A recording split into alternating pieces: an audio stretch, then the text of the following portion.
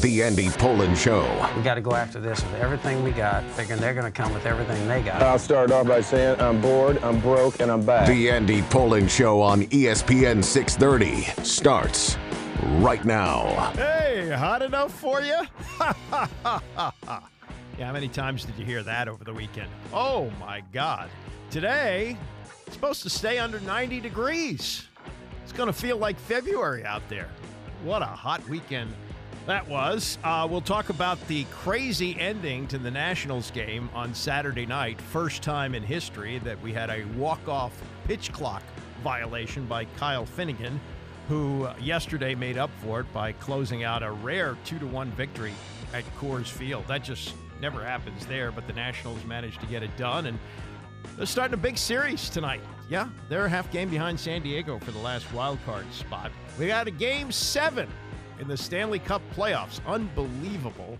It happened once in 1942 in the finals. It has not happened since, though it's happened, I think, twice in other series, other playoff series. But the Edmonton Oilers, who were left for dead after losing the first 3 games of the series, have now won 3 straight, and that sets up a Game 7 for tonight. Ray Ferraro did a preview last night with Scott Van Pelt. We'll play some of that coming up at 10 o'clock, talk a little bit about it. But let me just start with how hot it was on Saturday. I did about the only thing you can do in that kind of weather. Either you go to the pool or you go to the movies. That's really about it, although I did see someone out jogging, which was insane. Hopefully he had enough water, but that was not an advisable thing to do in that heat. So I went to see a movie that got a pretty good review. I was intrigued by it. It's called The Bike Riders. It was too hot for me to ride my bike, but this was about a motorcycle gang in the early 1960s, and it's based on a book by that title, The Bike Riders, which was written and photographed by Danny Lyon. It was a gang of motorcycle guys, just like you would have seen in the Wild Bunch or any of these 1950s motorcycle movies. In fact, this was life imitating art. The guy who decided to start this motorcycle club, and I put that in air quotes, had seen Marlon Brando in the Wild One. I think it was Wild Ones, not the Wild Bunch, but the Wild Ones, and decided that in Chicago he would start this.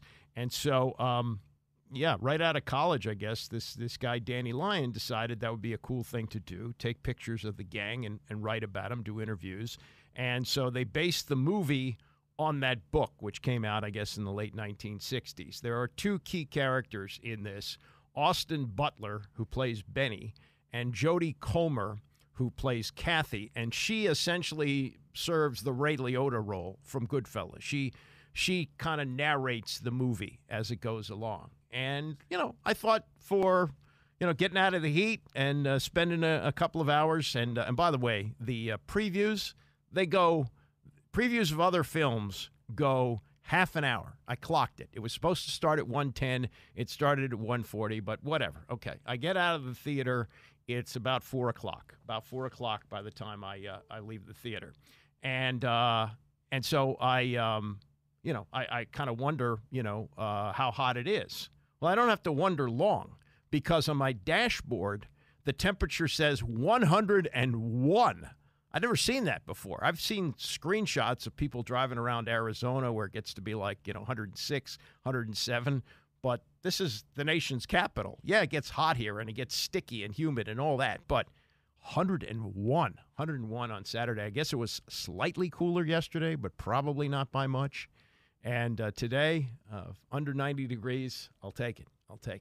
All right, on to the baseball. And I was not up to see this late Saturday night, but we had history made by Kyle Finnegan, who has been very, very good this year. What was his? He picked up a save yesterday. Let me check the number on the save. 22. He had his 22nd save, so he was going for that on Saturday night. Nationals up a run in Colorado, and he allows the Rockies to get the tying run. So it's 7-7, but they got the bases loaded, bottom of the ninth inning. He's got a 3-2 count, and you figure, okay, he gets this guy. Maybe he gets out of this jam, goes to extra innings. No pitch clock for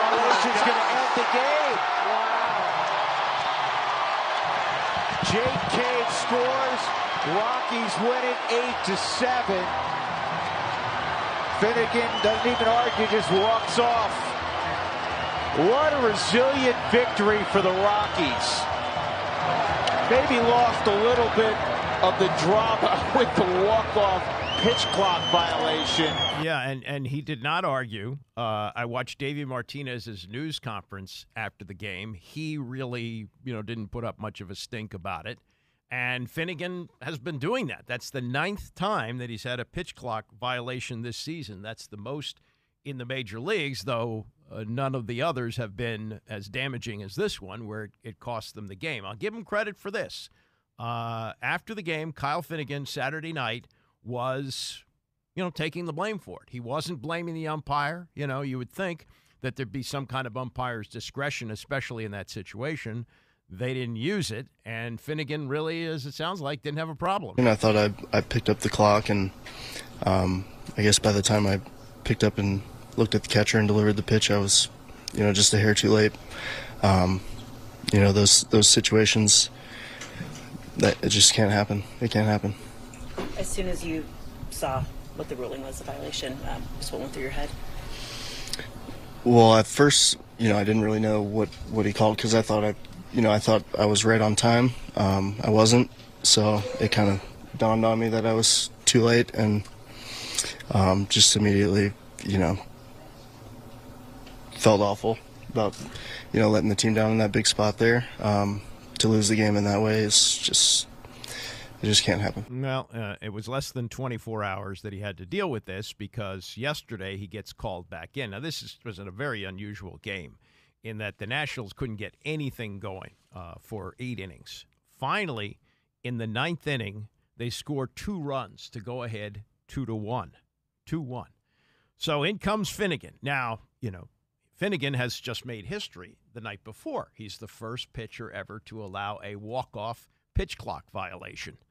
And as you can imagine, he's having a tough time dealing with that overnight. And now he's pitching 16 hours later, 17 hours later. And what do you know? The same thing that had happened the night before, where he was giving up single after single, allowing the Rockies to tie the game and ultimately win the game. He gives up to the first 2 batters singles. So now you got runners on first and second, nobody out. But then he manages to shut the door. Nationals win 2-1. Finnegan gets his 22nd save and then talks to Masson's Dan Kolko. Kyle, after everything that happened last night, you allowed 2 singles to start your outing today. We had a shot of you outwardly after that second single today. You were showing no signs of frustration. What was going on internally after you allowed the first 2 to reach? Well, last night was a long night for me, not a lot of sleep, and I was just chomping at the bit, hoping I'd get the opportunity to come out here again today. And the boys played an unbelievable game, put us in a position to win, and I go out there, and it was like yesterday spilled over into today. I felt like I was making some good pitches, and they're just doing their job, and they're hitting it where we're not, and that happens in this game, and you can't let it change the way you're attacking guys. And I just stuck with our plan and understood that I felt like I was executing pitches and it would turn on us. And then sure enough, was able to get an out and a couple strikeouts. And I'm just proud of our team hanging in here, and this is a tough place to play, and to win 2 out of 3 is awesome. Kyle, I was going to ask you, every ball player deals with adversity differently, and you're going to encounter a lot of it in this game. How do you, as a closer, bounce back from an unsuccessful outing, learn from it whatever you need to, and then turn the page from it as quickly as you can? Yeah, for me, most of the time, when I take a shower after the game, I'm like washing that day away from me, and try not to take it home back to the hotel or back to my family. Some are harder than others. Yesterday was one of those. I thought about it a lot, and what could I have done differently, so on and so forth. But it just comes down to getting back out there for me. As quick as you can put it behind you, you can move forward, and I was happy to get back out there today and get the job done. Turn the page, boys. It's a 162-game season, and Finnegan bouncing back yesterday. But here's the question. This happened in a regular season game. It happened in a relatively meaningless game. Colorado's a last-place team. Nationals may be in the playoff mix. They're only a half game out of the wild card, so who knows what's going to happen over the second half of the season. But in terms of, this was not exactly, Yankees and Orioles or, Dodgers and Padres or something. I mean, it was a run-of-the-mill game on Saturday night. Would not have gotten any kind of notice had not we had this record. But what happens in the World Series? This is what we asked when the new rule came in. Well, what if it comes down to Game 7 of the World Series? And can a team win on a walk-off pitch clock violation? Yeah, theoretically they could. But I think it has to be made clear that the umpires have discretion.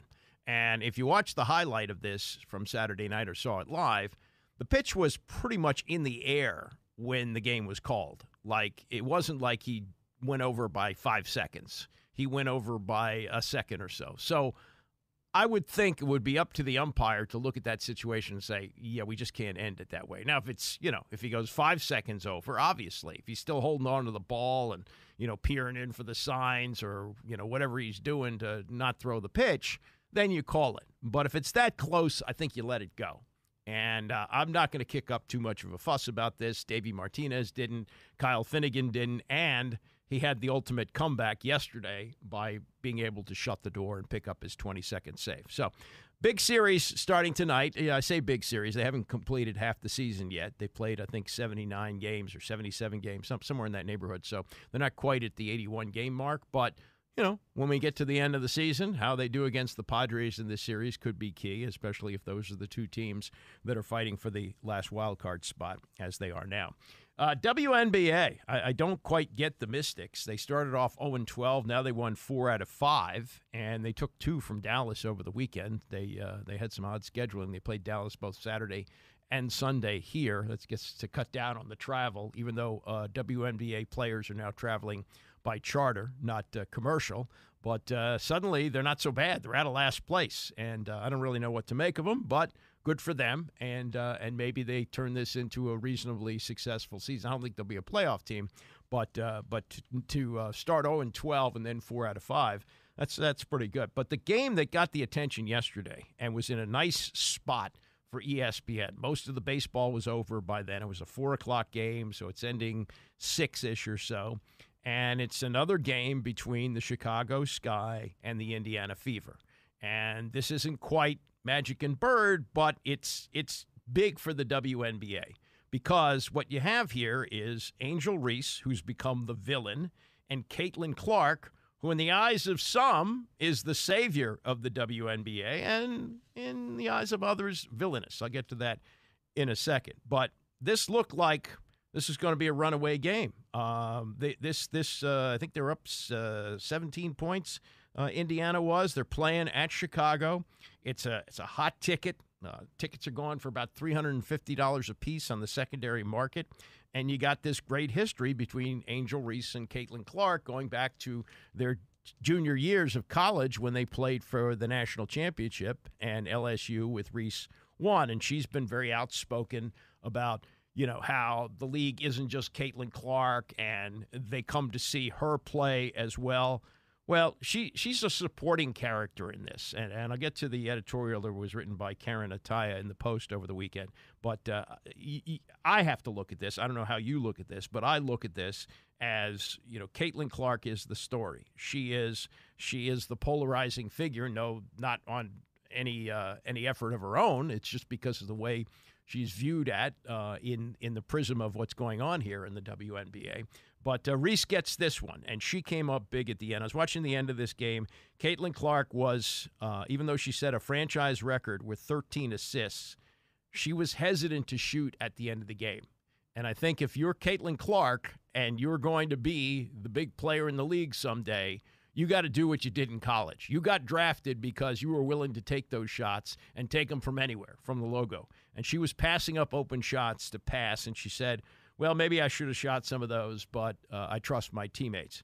Meantime, Angel Reese, she's not making any bones about it. She's the one who took the team on her back, and she's the team that was able to engineer this come-from-behind victory, 88-87, with 25 points and 16 rebounds, and talked about it after the game. Well, Angel, your team was down by 15 points, and you personally started the run that won this game.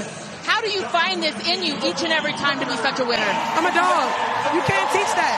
I'm going to go out and do whatever it takes to win every single night. My teammates rely on my energy. So being able to continue the energy, even if we're down, even if we're up, that's what I do. It was a career night for you, the best performance you've ever had in the WNBA so far. What does that mean to you? I try to give myself some grace. I'm really hard on myself. I mean, I'm happy we won, and I'm so happy we won. That matters most than anything, but I got to get back to work, and we got to get back to work for our next game. I see you put your arm around Kennedy Carter late in the game. I see that leadership. You've done it for years.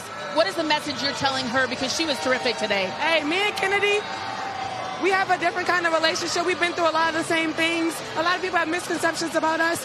We understand each other, and that's why I love her. She can get to me, I can get to her. She a dog, too. She came out and did so much for us tonight. This is a team effort, and I'm just so happy for this team. Everybody wants to know if this is a budding rivalry. This is the first win, if it is or if it isn't. What do you think? Hey, it's just good competition. I'm happy. I mean, they still got us. They got one up on us, so I'm just happy for the team, and I want to make it about us. I just want our team.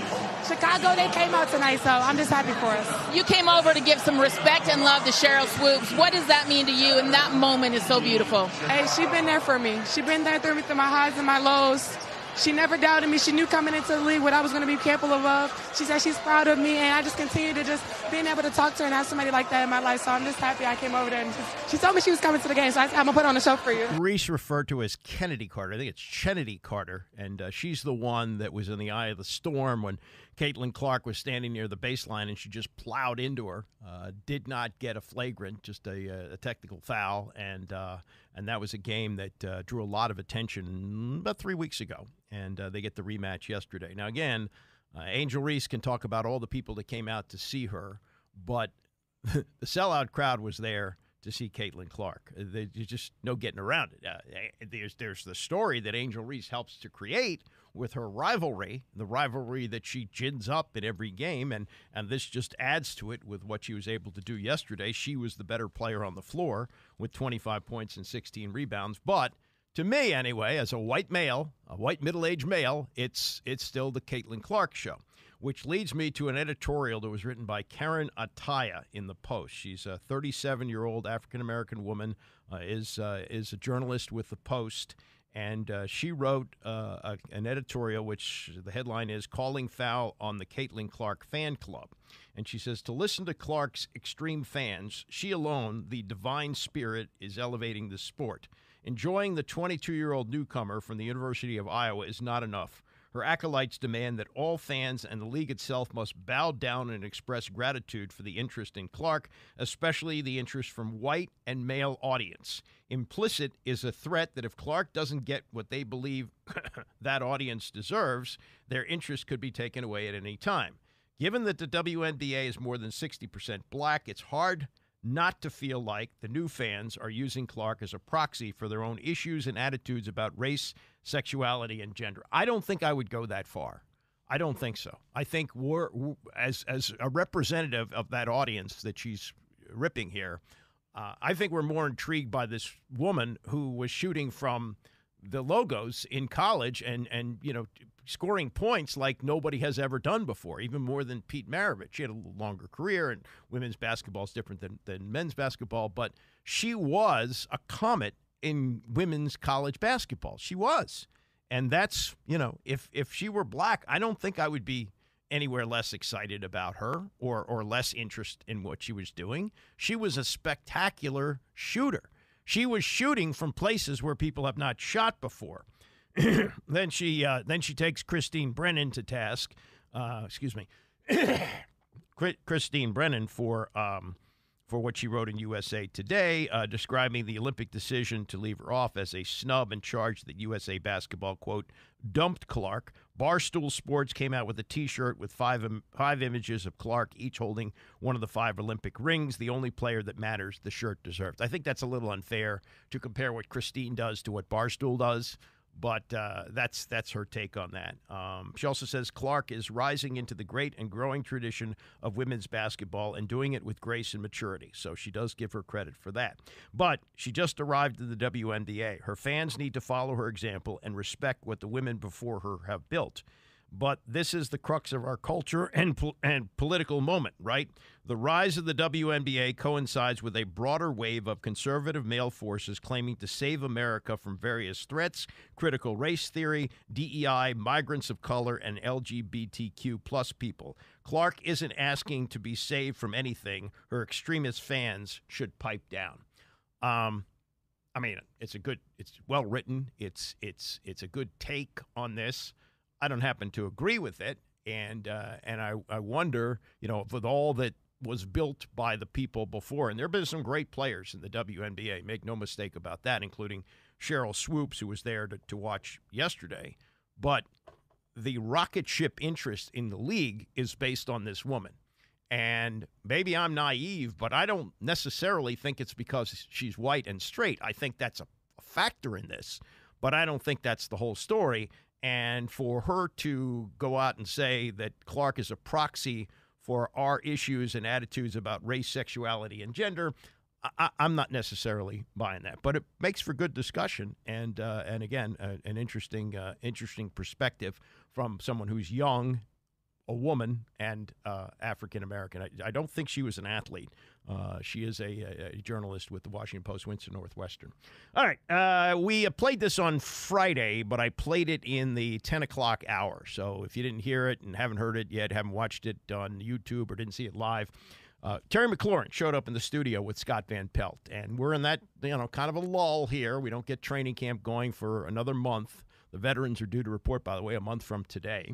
So interesting to hear what McLaurin felt about the way minicamp went, the way the offseason workouts went, and as he looks ahead to year 6, wants to be a winner, what he said to Scott Van Pelt about that. We'll get to that and more as we continue. It's the Andy Pollin Show, ESPN 630. The Andy Pollin Show on ESPN 630, the sports capital. We got Tony coming up at 11 o'clock today. In fact, he's adjusted his schedule a little bit this week, so he's doing Monday, Tuesday, and Wednesday of this week. And I know what a Max Scherzer fan he is, calls him the Warrior God. And if you didn't see this yesterday, Scherzer came back, played the first game of the season, made his first start since Game 3 of the World Series, and still has it. Got the first 13 of the batters that he faced, 15 of 16 overall, 5 innings. Rangers won 4-0 over the Royals. Max is not quite 40. It seems like we've been talking about Max Scherzer for like 25 years, but he's still 39 years old. He still may have something left in the tank. And he's playing for a team that, could be in the mix this year. They're right now 3 games under 500, but still half a season to go. And if he stays healthy and can be healthy for the postseason, wouldn't you want him out on the mound? I sure would. Max Scherzer, 39 years old and, not doing it for the money, though he's making plenty of money. He's still got the passion, still got the fire, and you watch the highlights and he's still prancing around the mound like he used to do. I mean, those were some fun days, weren't they? When Max was dominant, there was nothing like watching a Max Scherzer start for the Nationals, and I really missed that. But Nats are doing okay now. They're game under 500, the elusive 500. Maybe they get it tonight in San Diego. If they do, they overtake the Padres for that last wild card spot, and could turn out to be a fun season after all. On Thursday, after the Commanders wrapped up their minicamp, Terry McLaurin showed up on the Scott Van Pelt SportsCenter, which he does out of Washington, D.C., uses the same studio that Tony and Mike use for PTI. And the convenience of this, really cool. McLaurin has been voted every year he's played for the team the number one media guy. I don't know what they call it. Good Guy Award, I guess is what they call it. And I've never seen him in an interview situation where he's snapped at anybody. He seems to enjoy the give and take. He listens to the questions. He's a true mensch. So McLaurin came into the studio, and obviously if you're going to talk about the Commanders, especially on a national show, the first thing you're going to ask about is Jayden Daniels, which is exactly what SVP did. I think the first thing that stood out to me about Jayden Daniels is the poise he came into the first day in the building. By the time the rookies got there, we pretty much had 4 or 5 installs in. And I think Coach Kingsbury did a great job of trying to integrate everybody at the same time. So when the rookies got there, we started from ground one, but it seemed like he knew the entire offense when we got there. He's in there calling the huddles through the walkthroughs. He's in there calling the plays, and he's extremely confident. And it's a testament to his preparation and his studying that he did on his own. But also, I just think the kid loves ball, and he has a good feel for the game. So I think he really came in with the right mindset and energy, and guys are already gravitating to him. It's really difficult in this league for rookies at this position to have success. Although C.J. Stroud, where did he go to school? Ohio State. The Ohio State University. He came in, and we talked to him about that last year. He's a young man leading a group of grown men, and he was fantastic. To give a rookie at that position the best chance to be successful quickly, Terry, what do you feel like you all have to do? Honestly, I think a big part of it comes from the makeup of that quarterback. To be honest, I think I have a history with C.J. Stroud, just knowing him and getting to know him and what he's made up of and the adversity he went through at Ohio State, and it built him for what he was ready for now. And I think Jayden Daniels has a similar story to where he started out at Arizona State, goes to LSU, has a good first year, but that second year he takes off, man, and he wins the Heisman. He has them in contention for the playoffs, and he's just used to winning and used to what it looks like to be a really successful player. And as a leader and as his wide receiver, I would just want to be the best player I can for him. So I'm going to push him. I know he's going to push me, but I think you don't have to tell him what to do when it comes to practice. Like, he's out there early, he's getting warmed up, and if he doesn't like a rep that went down in practice, he's like, hey, Terry, let's come over here, let's get this rep again. Run it back? And run it back. And I think that's a testament to his work ethic and how he tries to prepare each and every day in practice, because he treats every practice and every rep like it's a game rep situation. As one of the top wideouts in the league, obviously you want to try to create that bond and that chemistry with this young guy. I've been reading about that, putting in this work. How important is that? Just very quickly, just to get an idea, him for you and you for him, so that when we get to September and you play Tampa Bay to start your season, like, you all are on that same page. What goes into that? Honestly, I think it first starts to get to know the person, and him and we got to talk when he got drafted, and we've gotten to get to know each other over this off-season time. And so it's important, excuse me for interrupting, but just knowing the human being just before you, and like, the football's the football, but just getting to have that vibe as human beings? Yes, 100%, because I think with any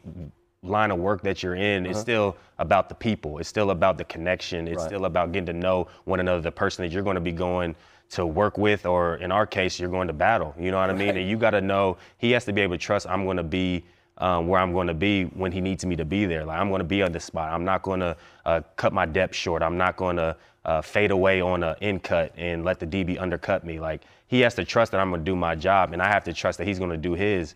And I think that really starts when you get to know someone, because you get to learn what they're about. You get to learn their whys and why they put the time and the effort into what they're doing. And then it's honestly easier when you have that connection to be honest. You know what I mean? Like, we don't take any conversations that we have in our building amongst teammates personal, because we know our brothers are looking out for us, and they just want the best for not only us, but the entire team. So I think he exudes that, and our personal relationship, I think, is really going to help us and our entire group as we go forward. Terry McLaurin, part one of his conversation with Scott Van Pelt last week. Get to part two in a second. But, here's his – I think it's going to be whenever Daniels starts, or could be Marcus Mariota in the opener, or a few games into that. Who knows how long it's going to take Daniels to get ready. But at some point, you're going to have a 14th different starting quarterback for Terry McLaurin, which is, just amazing. The last 18 games have been with Sam Howell, but it's been one QB after another since he got here in 2019. And over that period of time, he's played in one playoff game, which was his second year, and that was on a losing team. And he has been on one team that didn't finish below 500. They were 8-1. That's the best he's done in 5 years in the league. And since McLaurin is the antithesis of a diva wide receiver, what you're not hearing from him is, get me out of here, get me to a winner. That would happen with a lot of players of his talent. He hasn't done that. Now, he got paid here, and he has been very gracious in his time here. But, he took a redshirt year at Ohio State, so he's going into his 6th year, and he's tickling 30 years old. Receivers don't last much longer than that. You know, the rare exceptions are the guys like Jerry Rice who play into their 40s. That's probably not going to happen with him. And at some point, he'd like to play on a winning team, but he's not going to be a problem about this. And this was SVP discussing that with McLaurin as he heads into year 6. I think I try to stay in my process. And I think when I was young, like you look around guys in the league and your peers, you're like, man, I could do what they're doing. Sure. You know what I mean? And I think people can't necessarily appreciate as a receiver. I feel like you play probably one of the most dependent positions on the field because from the play calling to you have to be able to know what you're doing and get open, and the offensive line has to do their job, quarterback and all those things. But I think for me, I've really gotten comfortable being uncomfortable. You know what I mean? I don't try to stress who's going to be back there at quarterback, but just knowing that I'm going to be prepared when my number is called. And so it's kind of like a no excuse mentality where all those things are factors in their pieces to the puzzle, but I'll never hang my hat and use that as an excuse from the unpredictability it's been at times. I feel like your position is one where a healthy bit of ego is required. Yeah. When you look at these numbers right here, and you look at the dudes that you're on that list with, Devontae Adams, Stephon Diggs, Tyreek Hill, you. Yeah. 75 and $1,000 each of the last 4 seasons. That speaks to a high level of high achievement and consistency. Folks might not know that that you'd be the answer, that you're number 4 on that list. 100%. What kind of fuel does that provide? It's a team sport, but you play a very individual position. So Definitely. I just wonder what the motivation was there. Definitely. I think the balance is knowing, like, I feel like when I'm involved in the game, in the not only my level of play that I bring to our team, but the energy and the leadership. And when I make a play, I feel like not only our team feels it, but the whole building feels it. Like, I've been in games where I can hear the fans, Terry, because I haven't got the ball yet. And I love that support, and I just try to be ready when my number is called. And you want to be looked at as one of the top receivers in the league. I don't play this game not only not for the money and not for the notoriety, but I play to win championships and be the best at my craft. And I'm making sure that I put the time and work in so I'm prepared for those moments. But at the same time, knowing that I have to be able to raise my level of play and bring other guys along with me if we're going to be successful. And I think our coaching staff has done a great job of keeping things simple. We haven't overcomplicated anything this offseason. We've gotten to know each other, and the offense has really been installed in a way where guys can be on the same page and really start to grow from the ground up. And I just want to be that catalyst for our team in the locker room, on the field, and off the field, because that's who I prepare to be each and every day. That's who I feel like I was born to be. This is a low-hanging fruit question, but I'm sincerely interested in the answer. Success for the Washington Commanders this year. Yeah.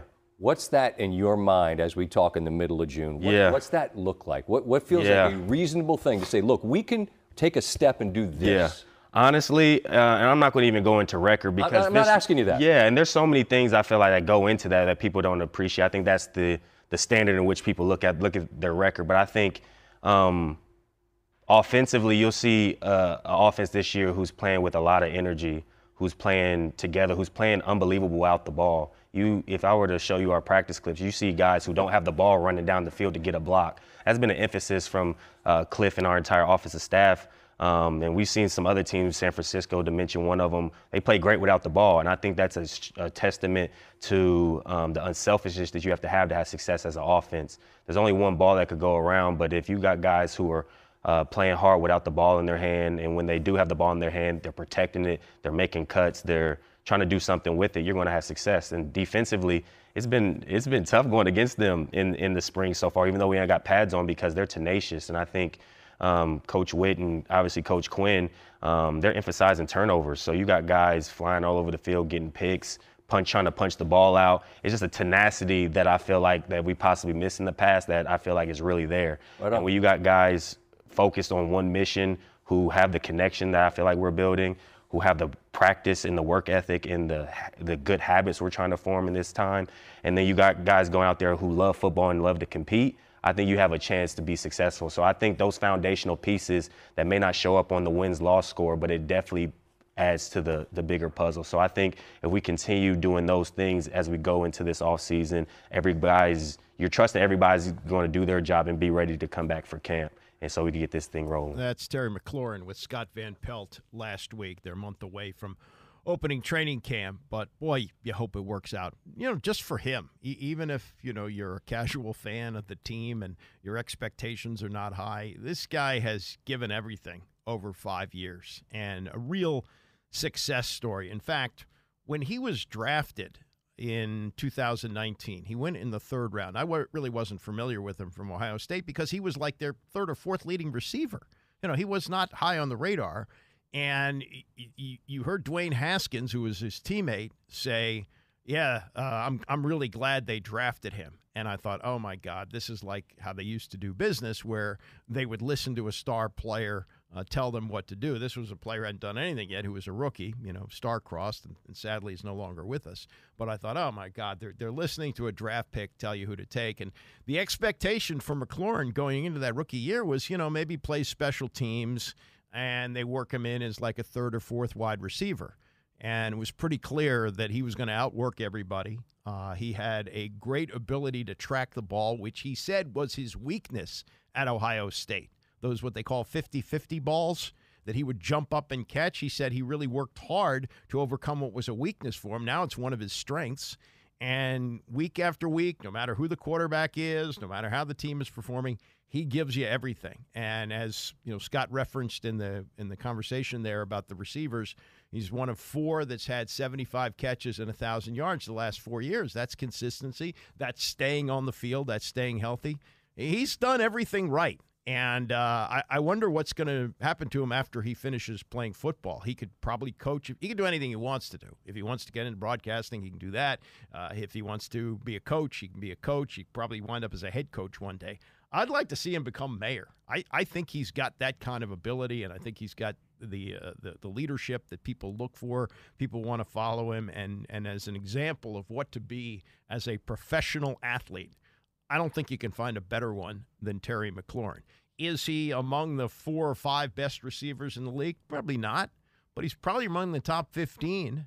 And, if you get the right circumstance with the right quarterback, if Jayden Daniels is that guy and this offense with Cliff Kingsbury, maybe he steps up and has an elite type of season.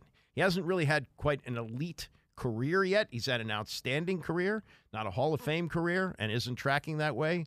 But he has done everything you could possibly do under the most trying of circumstances. This organization has been a mess in his 5 years here. And maybe in year 6, things finally start to go right for him. We'll get to more on the NBA coming up. Chris Mannix, who covers the league for SI.com, was on the Rich Eisen show last Friday. We'll play some of what he thinks as we head into the draft. Plus, it's Game 7 tonight in the Stanley Cup Finals. Preview next. All right, we've got the NBA draft this week. It's spread out over 2 nights, and actually that's a pretty good thing for the NBA this year, only because of the Bronny James intrigue. As we go forward, the second round over the years has been kind of a yawner. There's interest in Bronny and what's going to happen there, so people will tune in on Friday night for round 2. But, the NFL makes it work for 3 days. I don't know if the NBA can make this happen for 2 nights, but it's sports. It's on TV. The networks love programming from sports, and even though it's not a game, people will tune in for that. So we'll talk about that coming up shortly. Also, in regards to that, it was 14 years ago today that John Wall was the number 1 pick of the draft, and people were truly excited. It's this year the number 2 pick for the Wizards, and it's a big yawn because nobody really knows who's in the draft. Maybe it's another French player that they take. There's a couple of guys from college basketball who are drawing some interest, but nobody really in town is that excited about the NBA draft. But there was great excitement 14 years ago tonight that John Wall was going to be a great player for the Wizards, and by and large, he was really, really good. Did he reach expectations? No. Was his career tinged by injuries? Yes, it was. Did they get to where they wanted to get to? Well, they were getting close when they won Game 6, and he stood on the table, but then the Celtics won Game 7. Speaking of the Celtics, after they lost Game 4 in Dallas, we said, well, sooner or later, somebody's going to come back from 3-0. It's happened in baseball. It's happened in hockey a few times. Could it happen in the NBA? Nah, probably not this year, and it wasn't going to happen because Dallas went out with a whimper in Game 5 in Boston a week ago tonight. We've already had the parade, and we move on from that. But in hockey, it has happened before. It's happened a couple of times in the playoffs, and it happened once before in the Stanley Cup Finals, 1942, that a team came from 3-0 down to win the championship. We're on the cusp of it tonight, and there's real reason to believe that it's going to happen. What the Maple Leafs were able to do in 1942 could be done by the Edmonton Oilers tonight. Now, they have to get it done on the road in Florida, where, it looked like the Panthers in the first couple of games of the series were clearly the better team. You heard analysts like P.K. Subban say, yeah, they just got more talent. And then it flipped. The series has flipped in the last 3 games. The momentum is clearly with the Oilers. And since it's happened a couple of times in the playoffs, and, okay, you have to go back to 1942 for it to happen in the finals, everything, eventually does happen. And it's quite conceivable that Edmonton gets it done tonight. Can they do it? Scott Van Pelt last night on his show talking to ESPN hockey analyst Ray Ferraro. The 18-5 goal differential, games 4 through 6, it's pretty glaring, right, what's different. But from your vantage point down there on the ice, Ray, I'm interested in what has been most noticeably different between these two clubs from the first 3 games to the last 3 games. Well, I would say, Scott, the biggest thing is that the Panthers play at their best, a very aggressive, a very in-your-face style of play. And when they got pumped 8-1 in Game 4, it really felt like they lost their nerve. The way that they have to play is to be physical, to forecheck, to get their defense up into the play. But I think they got spooked. And so now they're not quite as aggressive. They're kind of stuck in the middle. I think the biggest thing for 3 games is the Panthers don't look like the team that won the Eastern Conference Championship. They look like a team searching right now, and, man, it's the wrong time of year to be searching. That's well put. And yet, if you tell them at the start of the Stanley Cup playoff, June 24th, you got a Game 7 in your building, and you win it, and you win the Stanley Cup, right? But you and I and everybody else knows the path that led to this Game 7. So I always say, Ray, be optimistic because it costs the same. I think it's hard to be optimistic right now if you're a Florida Panther because we all know how we got to this point. So knowing that this has all happened, knowing if you lose this game on Monday, you probably think this is never going to happen for us. How do you flush all that negativity and just focus on the opportunity that's in front of them? Well, it's a big chore. I think the weight of history is a big deal. And the history is that only in 1942 as a team lost the first 3 games of a Stanley Cup championship and been able to come back and win.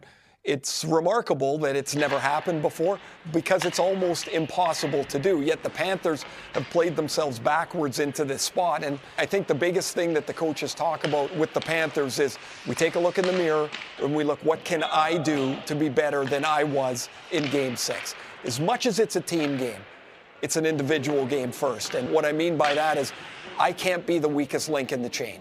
And so you get to Game 7, and if 18 guys and the goaltender do their job, that's all you can ask. Because for the last 3 games, they haven't been even close. In Game 6, Alexander Barkov, their captain, was the only guy that could probably walk out of that rink and say, I had a good night. The rest of them was just not where they need to be. Give me a guy not named Connor McDavid who needs to be great for Edmonton for them to win Game 7. I obviously take 97 and put him on a different place because he is on a different, he just exists on a different place. So not named McDavid, who needs to be great for Edmonton on Monday, Ray? Well, Leon Draisaitl has had a really quiet series for the Oilers. He's got just 3 assists. He's one of the game's best players, and for some reason, this final series has not gone very well for him. He doesn't need 5 shots on goal to score. He needs 1. 1 power play goal might be the difference. He's the one guy that can be a difference maker that you kind of almost expect it's going to happen.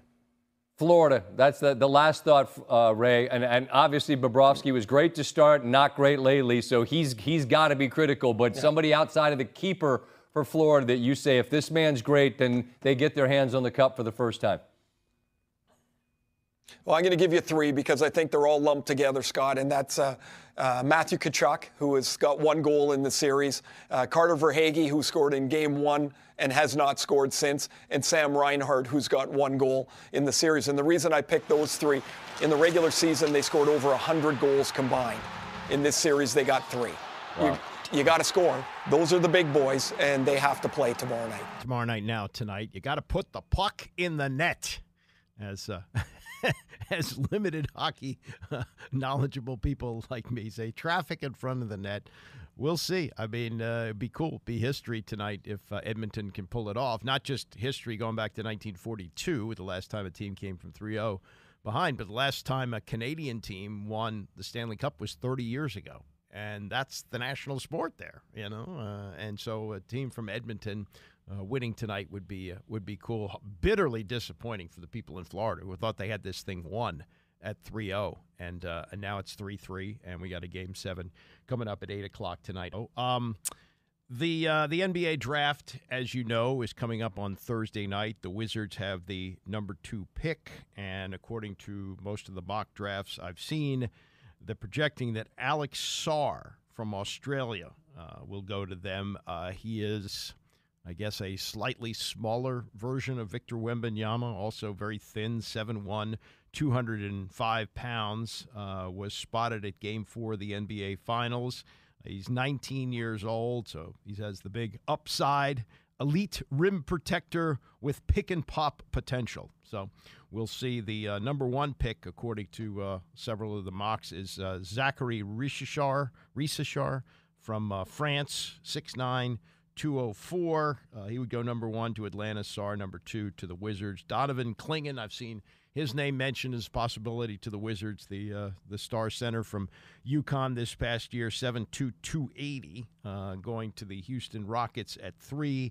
And then the Spurs at 4 would take Stephen Castle, who is his teammate, coming off a freshman year.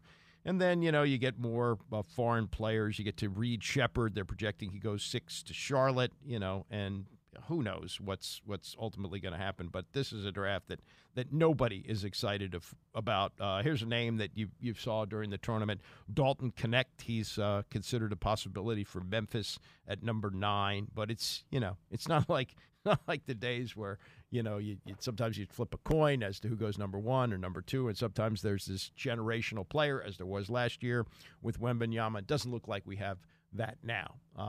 But, you know, who knows who develops out of this draft, who becomes the star.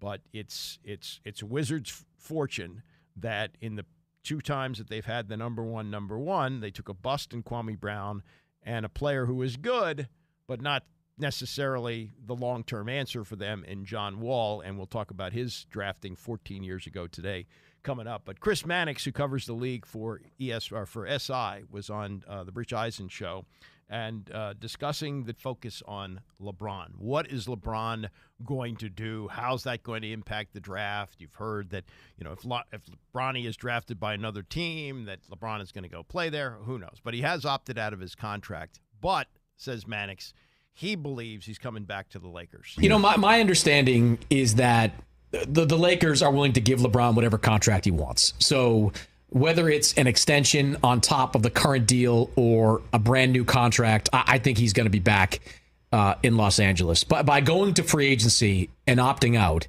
he can get a 3-year deal worth a little north of $150 million. But he can also get a no-trade clause with that deal, which, you know, I don't know if LeBron necessarily needs, but there has been some chatter about trading LeBron in recent years as the Lakers have kind of deteriorated.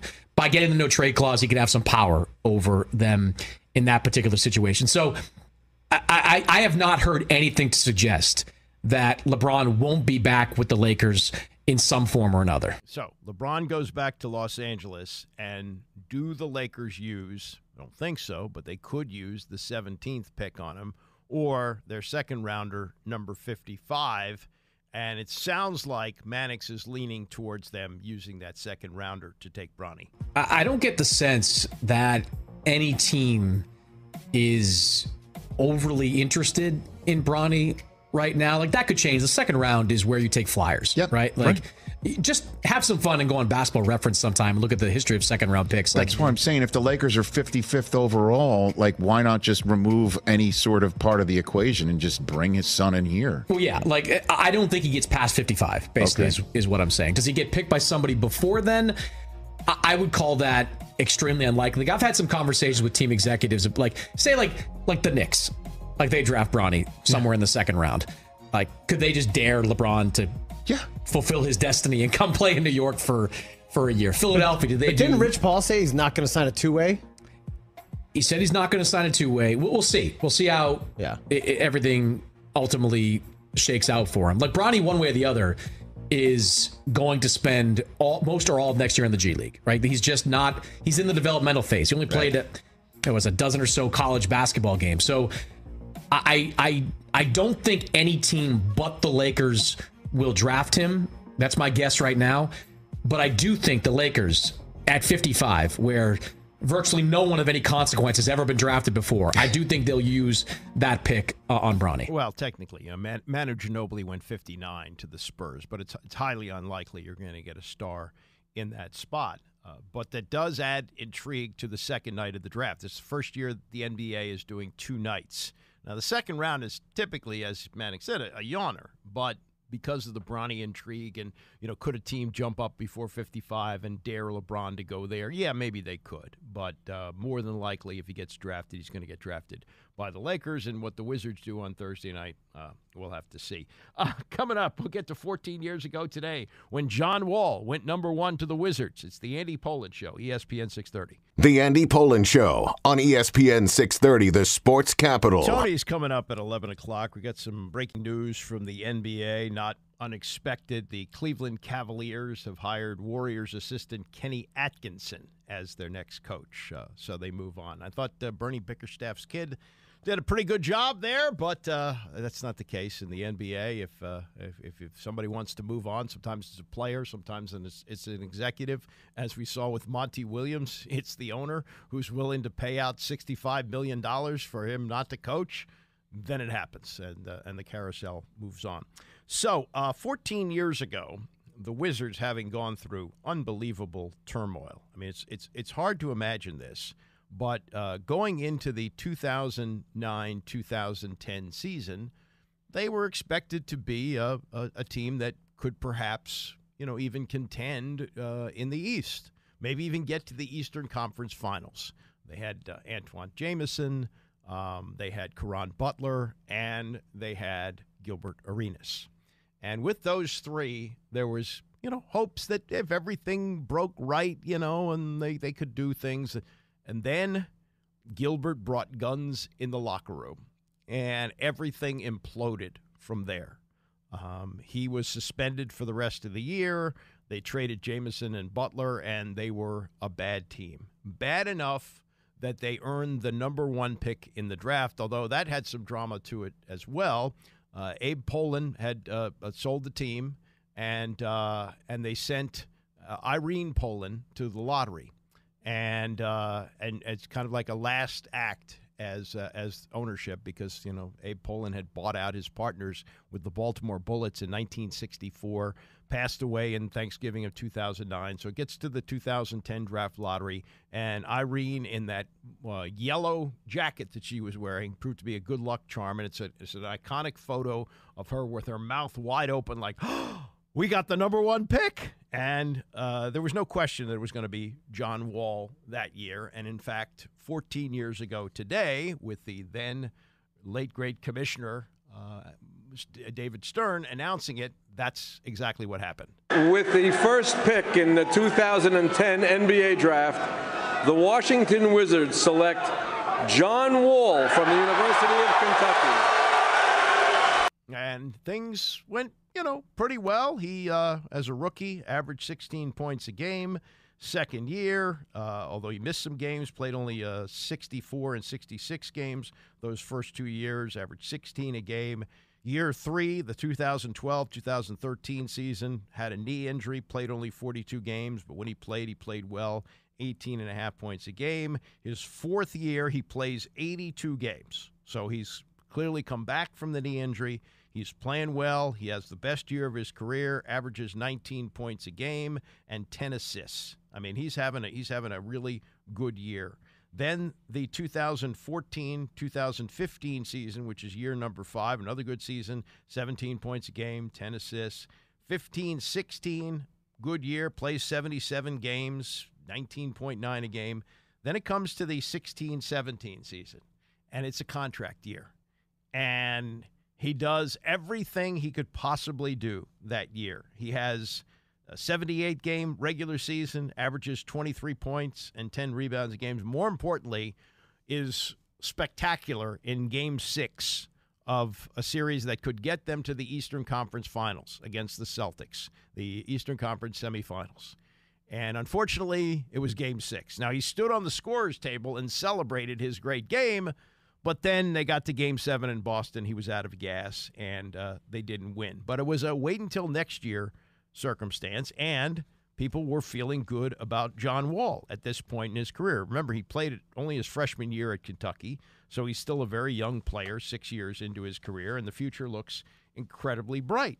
Bright enough so that on July 26th of 2017, coming off this spectacular performance against the Boston Celtics and stepping up to the level where many think he can be an elite player, he is given a 4-year, $170 million contract and became emotional about it at a news conference and had to be consoled and supported by the owner, Ted Leonsis. Losing my dad at 9, it made my mom become a woman that I don't think so many women could do in this world of working 3 to 4 jobs and having 6 sisters and 2 brothers, and just had to work extra hard. So I had to become a man quicker than I wanted to. And my whole thing was I was put on this earth to do something, and I was blessed to be able to play basketball. But my main thing was to keep striving and be a better person. That's one thing my mom always instilled in me was it doesn't matter what nobody thinks of you as a basketball player. They're always going to look at you as a person first. And you can start off with my grandma at the end. She really can't really travel as much, but whenever she get the opportunity, she beats her.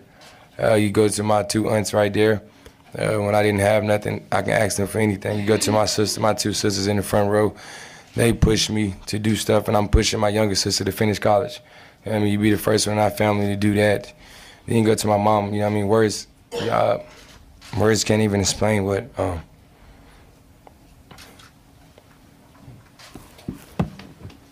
Here's Ted. Apple doesn't fall far from the tree, and John is our leader in creating a family environment. I think this is indicative that his family's all here, and it's a very genuine relationship that he has with his mother and grandmother and sisters and the like, and it's really wonderful to see. Well, then things start to turn south. He's got this big new $140 million contract. Comes the 17-18 season, he gets hurt. This is a guy who's been ball dominant. He scores a lot of points. He's got incredible speed end to end. But while he's out, the team is winning. And they start to make remarks in the locker room like, how about that? We're winning and John Wall is out. This was Wall during that period with Michael Smith on ESPN. Your team is winning. They're passing the ball more based on the numbers without you. Pretty high assist percentage. So your backcourt mate, Bradley Beal, comes out and says, everybody eats. When you first heard that, did you know that he was quoting paid in full? Or did you take it as a shot at you, as a lot of people did on the outside? Well, I said everybody eats before last year and the year before that. So, I mean, I really didn't pay it no mind. I just kind of brushed it off. And, I mean, like, we always have a motto on our team is next man is up. Everybody has to step up if somebody's down. So, I really didn't take it nowhere until I heard it again, like the second time after the next game. But I was listening to what everybody else was saying. And then you have Marcin Gortat tweeted, hey, this is a great team win. You retweeted it with the LOL and then deleted. What was up with that? No, I didn't delete it. Somebody else deleted it for me. You know what I mean? I stand on what I say. But it was funny when I put laugh out loud because it was just the way he put the team, you know what I mean? Mm-hmm. The way he put the team in the little exclamation points, and I'm like, whoa. But it is what it is. Everybody has their own opinion. They say it's what they say. I know what I do and what I bring to a team. I know I'm a team player. I average almost 10 assists a game. I'm very prideful in finding my teammates and getting these guys easy shots. And it was more just shocking to hear from him and understanding that he gets the most assists from me and the most spoon-fed baskets ever. So, and Bradley Beal, in fairness, did come back and say it'd be crazy to say that we're better without John Wall. But like you said, you heard it again after another win, and then the Gortat tweet situation. So, given what you bring to this team and what you've done over the years for these guys, how does that make you feel, this talk or the perception that they're taking shots at you, saying that they're better without you? How does that make you feel? I feel like it don't really make me feel two-way. It just make me feel like it wasn't classy the way they said it. You know what I mean? That's all it was. It really wasn't professional and classy to me. I feel like if you have a problem, you have my phone number, you can talk to me personally. So that was John Wall during that season after he signed the contract, and it pretty much became moot after that. He played only 41 games that season, 32 the next, tore his Achilles, missed the entire 1920 season, 2019-2020. He was getting ready to come back. They were saying all the right things. He looks great in practice. He's ready to resume his career. And then they traded him for Russell Westbrook. He goes to Houston by mutual agreement. He sits out the entire season. So he's missed 2 full seasons. Plays the 2021 season, 40 games for the Rockets.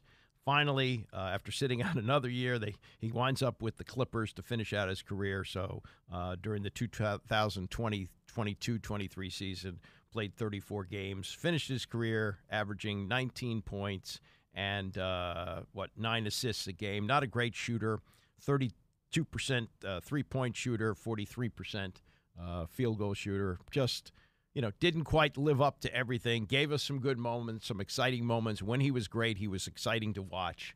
But by and large, for a guy who went number one with great expectations to rebuild the franchise, it just never really happened. And we'll see. Is the new guy who they get at number 2 on Thursday night going to have a better career or a similar career or no career at all? Who knows? But all the hopes and dreams of John Wall, well, they weren't quite achieved. He did give us some moments in Washington. So there you go.